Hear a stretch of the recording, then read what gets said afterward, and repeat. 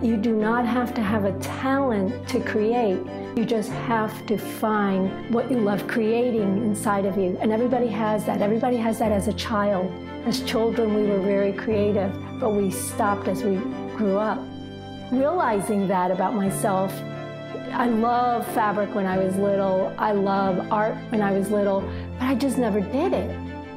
And so when all this art started coming out of me, that had been there. It just never had been allowed to come out. That made me understand that creativity is a part of everyone.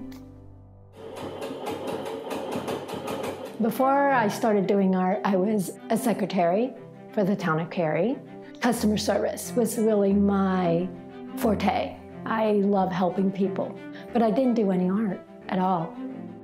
The one thing that this town had was a lot of cultural arts, and it was through a quilting class that I did a crazy quilt that thrusted me into the creative aspect of life, which I had no clue was there. That crazy quilt class brought something from inside of me to the outside of me, which was totally shocking. And all of a sudden, the reality that I could create landscapes with fabric hit me like, wow, I can do this. I saw that I could create flowers with silk ribbon embroidery and that they could almost become real gardens. And so that's why silk ribbon embroidery became sort of my hallmark.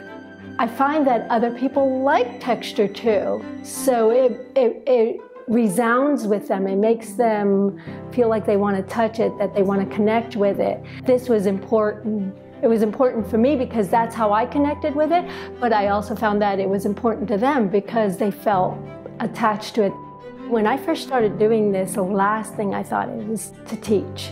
As people started asking me, saying I really want to learn, I felt the need that I had to share it, that I couldn't keep it to myself. I needed to learn to teach, and got a few friends together and they helped me, and here I am.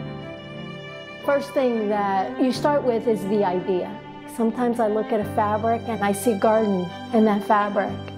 As I've gotten more proficient in painting, I actually started painting all my backgrounds. I look in nature for inspiration on that. I look at skies and I look at clouds, then you start getting the idea and the palette for your next art piece. And then either you do silk ribbon or thread embroidery, which is drawn with a sewing machine to create foregrounds. At the end, I tend to embellish with beads and other fibers to give it depth. It sounds simple, but it could take from 3 days to 6 months. Sometimes I've done pieces that have taken a year. Since I started doing this, I have explored more watercolor. I always want to go back. So what I had ended up doing is learning how to do watercolor on fabric. I just enjoy the fabric way too much.